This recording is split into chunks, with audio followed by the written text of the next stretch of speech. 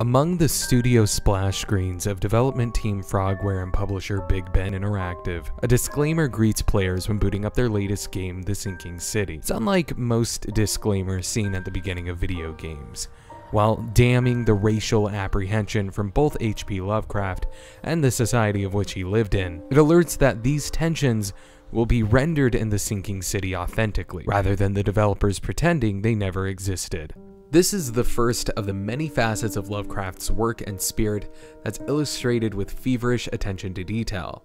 So today on Give Good Games Money, we're going to talk about The Sinking City, and how Frogware's strong literacy and understanding of H.P. Lovecraft's writing and flaws make this their strongest literary detective outing to date.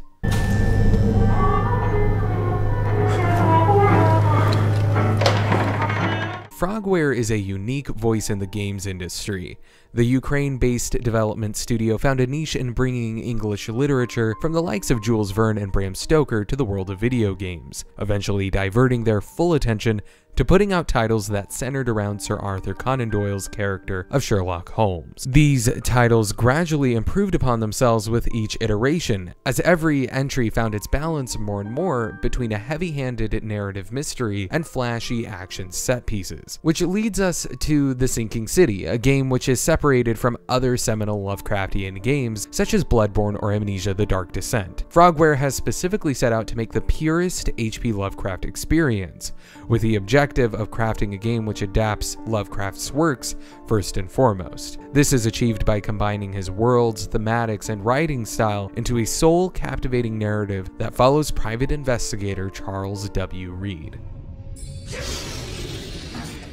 Reed is a war veteran, tormented by nightmares he's attempting to decipher by traveling to the Sinking City's open-world setting of Oakmont, Massachusetts. While being a fairly standard psychological horror protagonist whose baggage is expectingly going to be unpacked throughout the main story, the delirium of Reed is palpable. Just as soon as he's off his restless boat trip to Oakmont, he's thrown headfirst into a series of cases that center around everything from the occult, the amphibious people of Innsmouth, and a collapsing social order that uses bullets as its primary currency. These various mysteries enrapture Reed, as the city quite literally and figuratively sinks beneath his feet.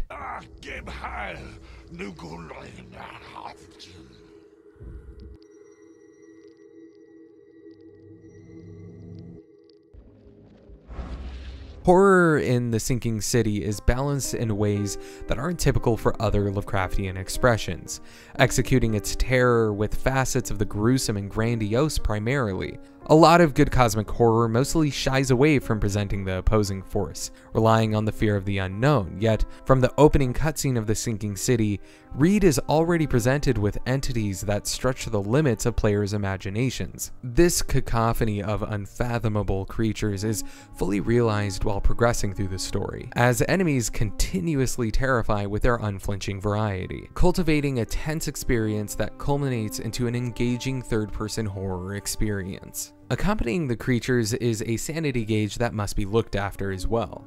If Reed spends too much time around a maligned murder victim or using his supernatural senses, his perception of the world around him shifts as he succumbs to his own psyche and kills himself. His sanity must be managed in tandem with the primary gameplay draw of The Sinking City found in crime scene investigations.